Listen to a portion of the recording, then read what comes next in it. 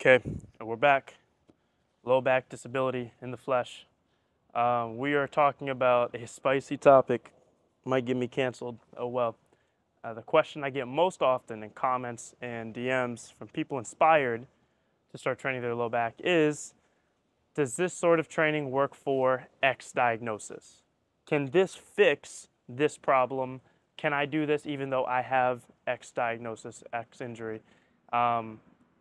It's a tricky question, so it's sort of a tricky one to answer that easy and short. I think if I could explain what the real goal is of training the low back and probably what your real problem is of your back pain, then the answer makes sense. And short answer, I'm gonna say yes. But first, I had to realize for myself after my disc herniation, and you could fill in the blank with whatever it is: herniation, a disc bulge, spondylosis, facet joint syndrome, Pars defect, the infamous DDD, degenerative disc disease, which is just a blanket term of a whole lot of stuff. There's so many different types of tissue in the back, so many different structures, that it can break down in a dozen different ways. This makes it seem more confusing than it is. And so realizing for me that my back injury was actually a symptom, not the cause of my bad back. So my disc herniation in 2019, I'm sure you guys have heard of it from now. I've made a few videos on it. That herniation was the tip of the iceberg. It wasn't the cause of all my back ailments from then on, even though it seemed like it. And so realizing that whatever injury you're dealing with is likely a symptom of your bad back, not the forever cause, gives the power back to you to realize, well, what is a bad back then? If you're saying my injury isn't the problem, I have this pain, I see an MRI linking it to the pain, how could that not be the problem? It might be the initial situation you're dealing with, but the truth is a bad back, in my opinion, is one that's sensitive, weak, stiff, and tight, and these things can be there even without an injury. This is why you can have so much back pain even without an injury. Non-specific back pain is one of the most common types of back pain that doctors see.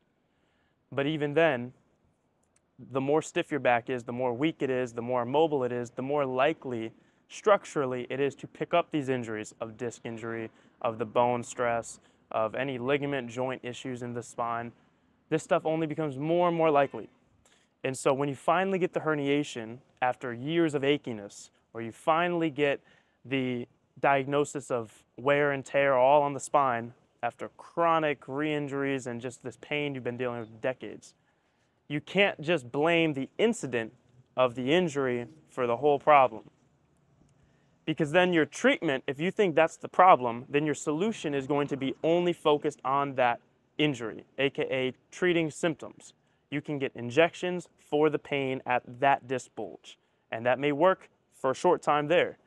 You can get surgery for this specific area, for this specific problem, and that may work for a short time in that area.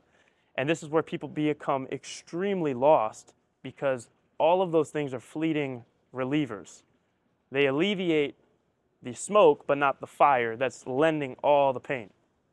And so the problem is your back is stiff, weak, and tight, and your ability is getting worse and worse, which lends you to these injuries. The problem isn't the injury itself. And we can't blame that, because then we just can't really solve it. We're always treating symptoms. And so that's something I couldn't really understand until I went through it. With my disc herniation, I didn't move my spine at all. I avoided all the flexion and normal twisting movement of life because I became very fearful. And then I started to get something called SI joint pain. And the SI joint isn't even the spine. The SI, sacroilium. It is where the low back spine connects to the hips. This joint on both sides, it's like deep glute burning. You can show a picture of it on screen. That's not a spinal injury, not directly. That came from secondary avoidance, fear, dysfunction, tightness in my hips, and that actually lingered for years past my disc herniation. And then I had the hip hike and pelvic tilt, and so my hips were all out of whack, and now I had general low back dysfunction and pain. That was no longer just when I bent, ooh, right exact there. Now it was a whole bunch of stuff. I couldn't squat, couldn't deadlift, I couldn't sprint. It wasn't just one position that hurt me. But for 2-3 years, I kept blaming every new pain and injury to that disc herniation. I must still have a disc bulge. It must be because of that. And I kept going back to the doctor that I saw from the first MRI and what was their suggestion. And no shade and no hate to the doctor doing the best they can. They said, well, we can do surgery for that disc herniation because that's the problem. And the previous solutions of conservative treatment didn't work. So the next step is invasive solutions. Not realizing we identified the wrong problem. My back was stiff, weak, sensitive, untrained, not prepared for life. It didn't matter about the herniation anymore. It's been years. I probably could have had a spontaneous reabsorption, which is where the disc reabsorbs back to the spinal column, and that happens a lot. But pain doesn't always go away. And so maybe that was overly redundant on this point, but I really want to just speak to at least that person who is feeling stuck because they don't realize what the real problem is. You have a low back dysfunction with weakness and avoidance. Anyone who tells you to stiffen up and avoid movement and avoid the troubles of life and not try to get into positions, they're not setting you up to get over the big problem. Your back is weak.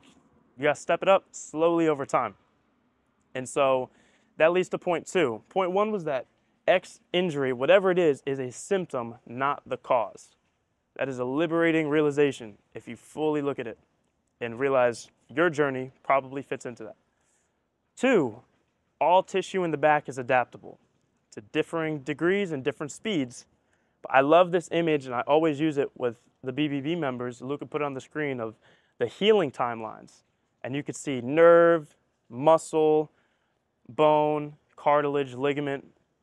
The x-axis is in weeks, and the y-axis is in percentage of adaptability, meaning like if you had an injury, how long would that take to heal roughly back to 100%? Or if you started training today, a new stimulus, how many weeks would it take for you to adapt to that, right? And you can see muscle is much faster than bone, and bone is way faster than ligaments and cartilage. And so we didn't even think cartilage healing was possible up until a few years ago.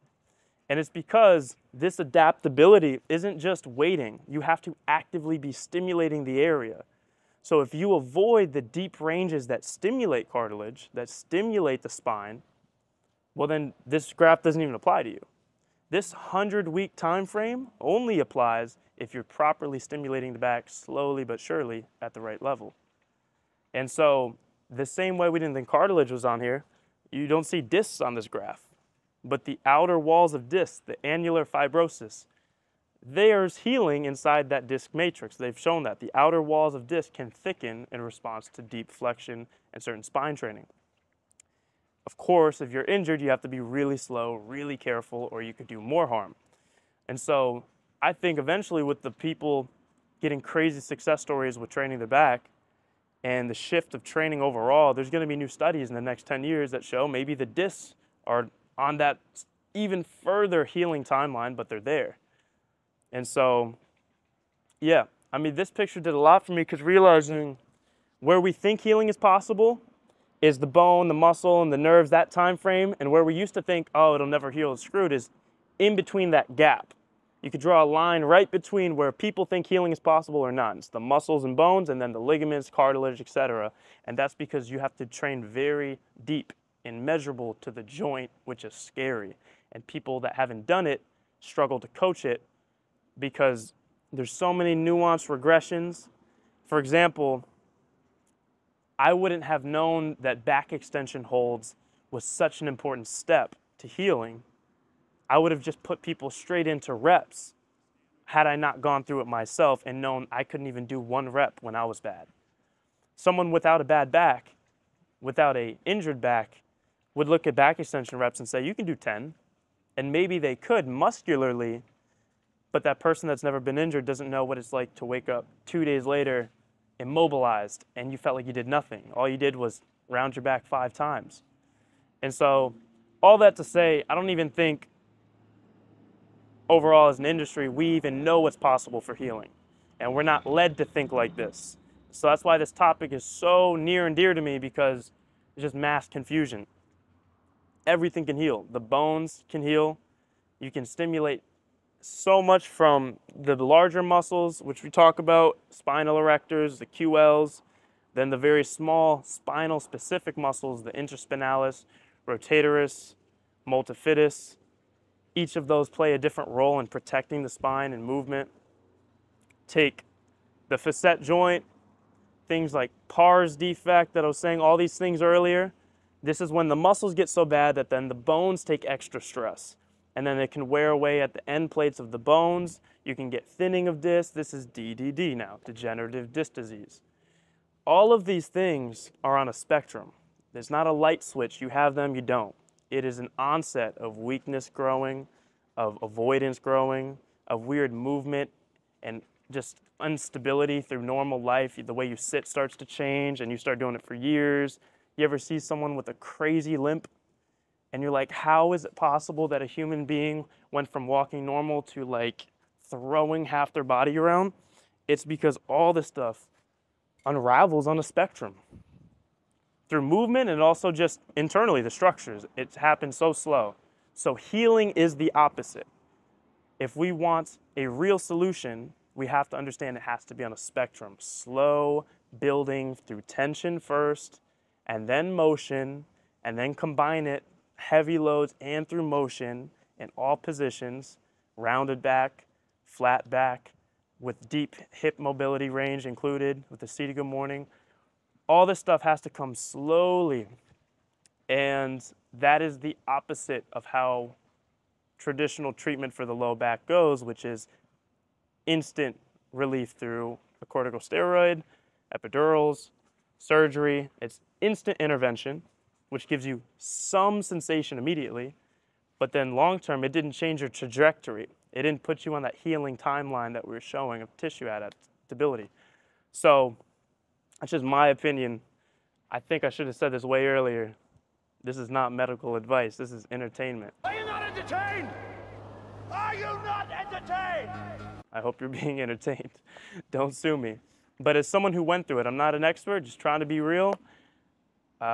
This is a missing part of healing for the low back.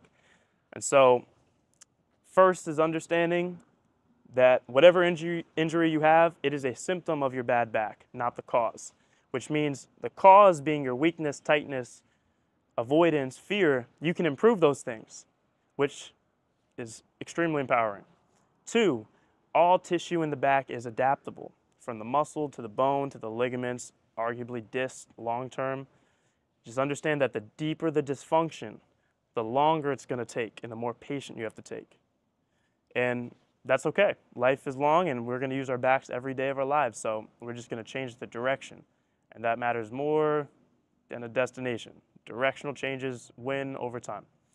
And then 3, the grand just recap of all this is knowing that it is not hopeless if we can fix our aim. Let's not fix the injury. Asking, do back extensions fix a disc herniation is just the wrong question. It doesn't really matter. Does back extensions gradually over time get rid of my pain, give me more mobility and use of my spine with less damage happening to it because I can now own those positions with strength? If all those things are in place, if disc healing is possible, you have the best shot now because you're not throwing all this weird load improperly through the muscles and joints because you're weak. You're giving synovial fluid, all the lubrication that goes to joints, the best chance, and you're stimulating the disc walls gradually. So if healing that disc is possible, you're doing everything you can. And 2, even if you don't heal the disc, but you can move your back, you have no pain, you're strong, you can lift, you can run, you can play with your kids, does it even matter that you have a disc herniation? It doesn't matter to me. I haven't had an MRI. People ask me all the time, and I don't because my point has never been to heal the injury. My point has been to go back to not even thinking about your low back and just being grateful for life and not worrying about defining yourself as an injured athlete or whatever the identity is we carry. It's tough, but we have to fix our aim that we need pain-free ability. I'm able to do more things with less pain, and that puts all the power back in our hands. Whereas the other route leaves you guessing and chasing. You get this massage, feels a little better, but then this pain pops up. You get this injection, it helped out there, but something else popped up. You get an alignment every 2 weeks and you're feeling better, but then something else pops up, and you're gonna be putting out all these little points of smoke and a new fire. There's fire brewing everywhere, like the actual injury went nowhere. And that is going to feel like bad luck, which I don't think is really going on for most of us. And so, of course, this episode was longer. It was a nuanced talk. There's a lot of generalizations, so I'm bound to be wrong on a few things for sure. But the overall message I want to take and give to you is just that you are the solution. You have your back to live with every day, and you're going to get very familiar with it through training it. And that trajectory actually makes sense. Where the other one of fixing isolated problems in the deepest area of our body doesn't make sense. It's not isolated, and it didn't just happen overnight. Unless you trained your back your whole life and then you had a car wreck and something happened crazy, but even then, you're pretty likely to bounce back really fast with that foundation of back training. So through all the grand claims, and I didn't mean to make any of this polar or I don't know, just a hot topic. I know it can get emotional for people because our lives can be consumed with pain, and it hurts to hear, wait, what do you mean I'm just not doing the right stuff? I did everything. I tried everything I was supposed to, and this guy's 25, 26, and trying to tell me what the answer is. I get it. And so I hope that some of this really resonates with you, and you can think about your journey and try to piece some of the clues together and get training on your back on the slow, steady route, playing the long game, and going for the right solution. So low back ability, that's why it's the name. I appreciate y'all tuning into this episode. I'm gonna catch y'all tomorrow.